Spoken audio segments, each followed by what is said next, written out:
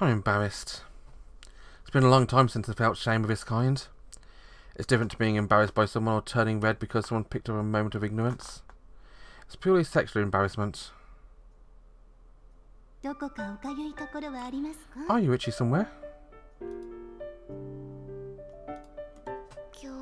You seem to be enjoying this even more than usual today. It kind of bugs me how a font seems to get squashed into the side of things. It looks like you seem to be enjoying this even more than usual. My eyes can't help but linger on her skin. So brilliantly white you wouldn't think she was Japanese. Then, we're not particularly visible under her usual robes, but I can't take my eyes off her two obvious protrusions underneath her bath towel. I really are something. In general, Sister Basket tends to remind me of my sister. This is one area where she doesn't. All of them in my family are slender and flat-chested. Perhaps because I'm getting to talk to you more than usual.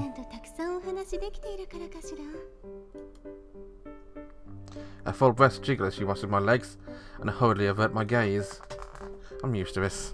At home, my two elder sisters help me bathe, and after entering the academy, a task fell onto Sister Basket. At first I felt embarrassment, but since it's an act of care, the shame had disappeared after the first 2 or 3 baths. Or at least it should have. Oh, was I being a bit too rough? No, it's just right. Really? I've gotten good at this. Because of Chidori Takasaki, I've become self-conscious again. I had a little sigh, hoping to dispel some of my ardour. You're being very thorough today. Well, since we got a little early, I thought we could be thorough. We are girls, after all. Sure. Each year group has a set time period in which to use the baths. Because of my disability, though, I bathe before everyone else. We don't exactly have to rush, we can't take our time either. Sorry you have to do this. Oh, aren't you meek today? She smiles brightly, her golden hair, usually covered up by a habit, flutters about. I find myself captivated by it. Since we're being all honest with each other, may I ask you something? What would that be? Why did you make Takasaki my amity partner? I turn my gaze from Sister Basket's hair to her gentle golden eyes. I stare straight into mine, I can clearly read what's written in them. Right. So that I learn how to rely on others. A smile spreads across her lips and my words. That's part of it, but I also thought you two might be compatible. To be honest, I don't think we are. That's so. You're both really so quite similar. I was about to shut out my objection, but a look on her face stops me. The expression tells me she really does believe what she's saying. I sigh. Feels like all I've been doing today. You're so cute. If I was a student, I'd want to be your amity partner.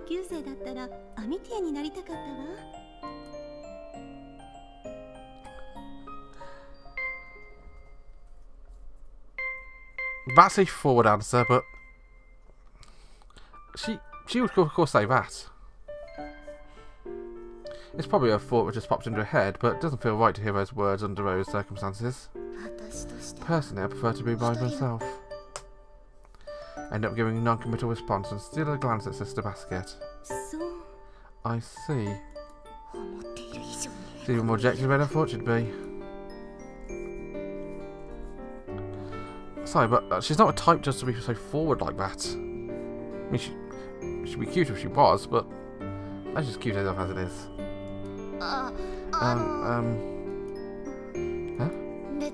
That's not to say I wouldn't want you as my partner, it's just that I'm something of an individualist. It's not that there's something wrong with me. Of course not. With those words of consolation, she puts her hand to her chest and lets out a sigh of relief. She might be even more troublesome to deal with than I thought. Oh, that's relief. Oh, and regarding what you said about preferring to be alone. Yeah. It's not just a matter of your care. It'd be good for you to make a friend you can open up to. I don't think that's going to happen with Takasaki. Or anyone for that matter. Well, since you're amity partner now, that's what I'm hoping to see anyway.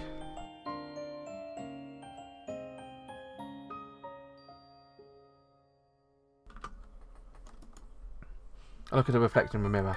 Perhaps you could think in a little what I said? She smiles at me.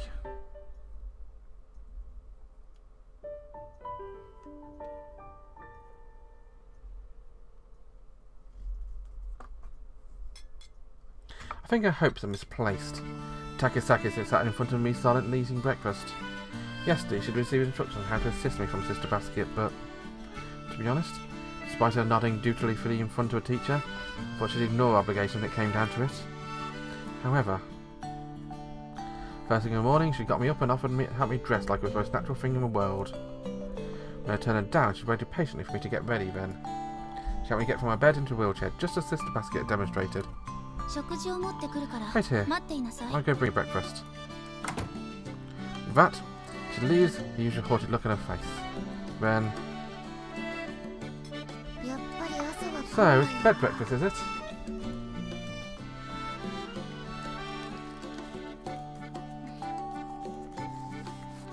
We end up eating breakfast together, just the two of us. Since breakfast is basically a buffet, everything we're having was chosen by Takasaki. Toast with lashings of honey and fluffy scrambled eggs. Sounds nice, actually. Seaweed salad with creepy bacon, a tantalising array of food. Please see there's more than Sister Basket usually brings for me. Your type prefers bread for breakfast or rice?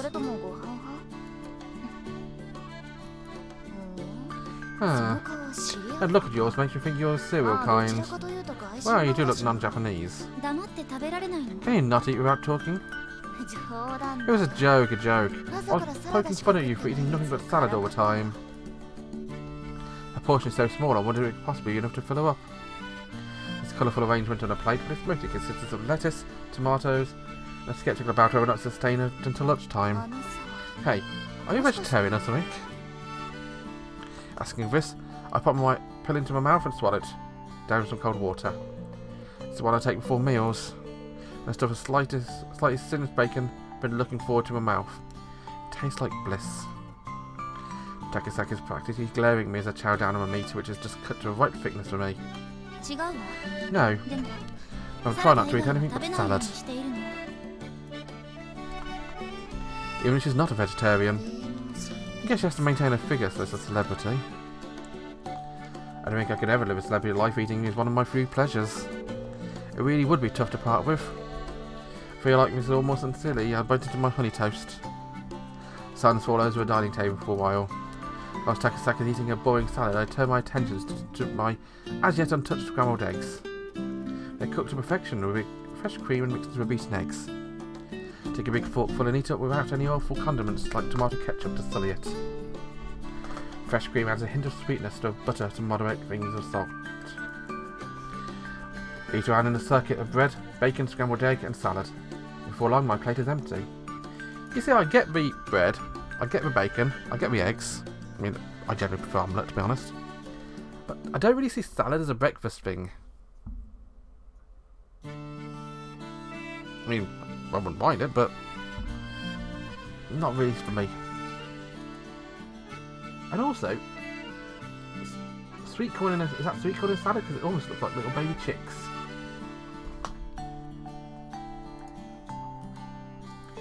I'm only 80% full, but that's just white breakfast.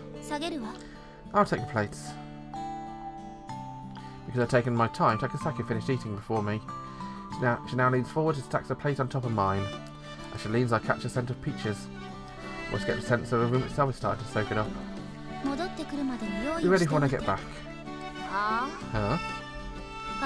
Put your textbooks in your bag, it's almost time for lessons. A perfectly ordinary classroom scene. That's how a majority of students here at the academy would no doubt respond if you asked them what was going on right now, as they sit down at a desk for the first period. However, this isn't normal for me. I gaze out the classroom window, only to be blinded by the summer sunlight shining down on me. The clouds are scullying by quickly, thinking maybe in for a shower.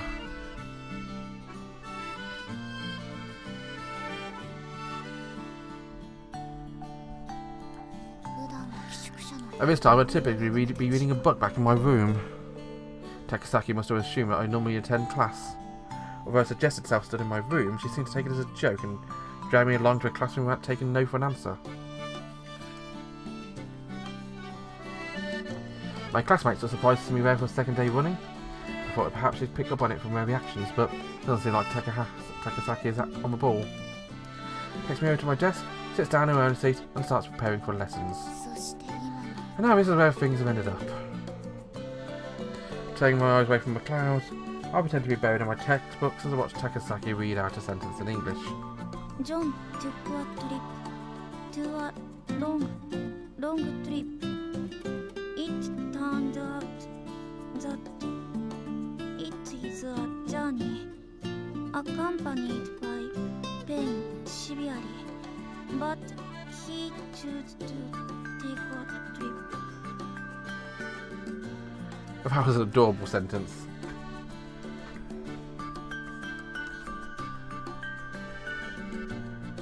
She reads the passage out falteringly. Very John is setting on a journey. Seems like she's not very good at English. Well, celebrities probably don't have much time for studying. My theory is never returned. Not in second period maths or third period physics. Seems like her grades on the lower end of average. Average at best, however.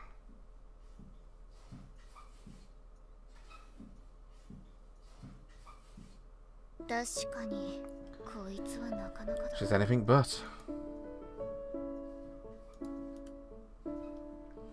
After completing some basic bar exercises, we move on to the floor to practice. Takasaki begins her center work. She moves from her port de bras or arm movement exercises to her battement exercises that work with the legs. Back to practicing changement. She starts practicing her pirouettes. The spins that first come to mind when you hear the word ballet, if you're a layman like me. She turns on the spot, her posture never faltering as though held by strings suspended from the ceiling.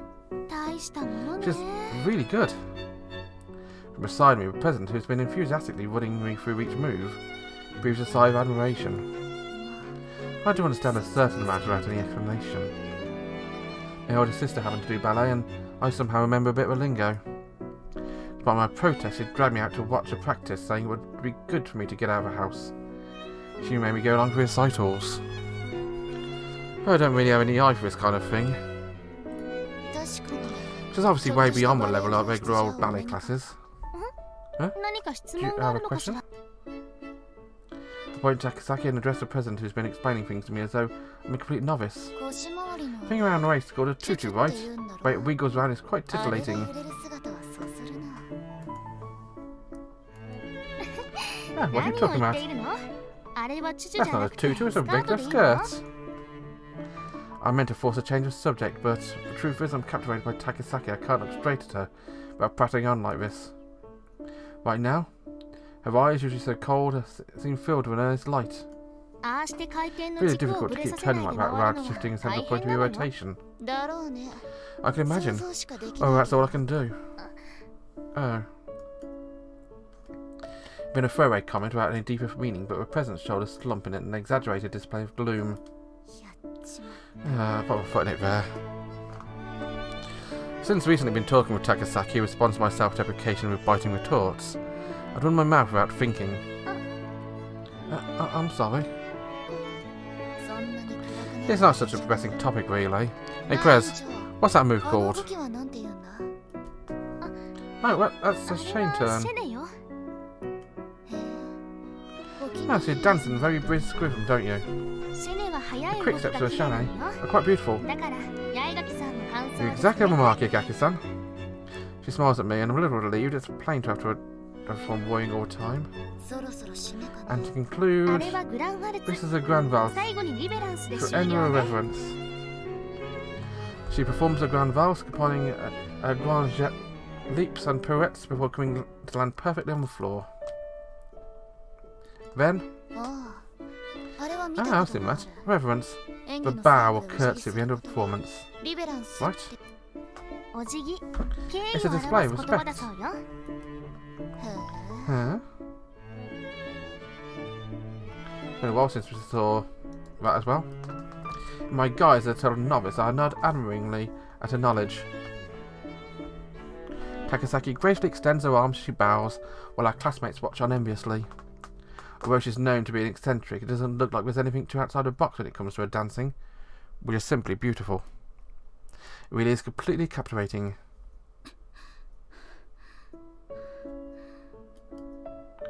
She looks at me with that haughty glare of hers again.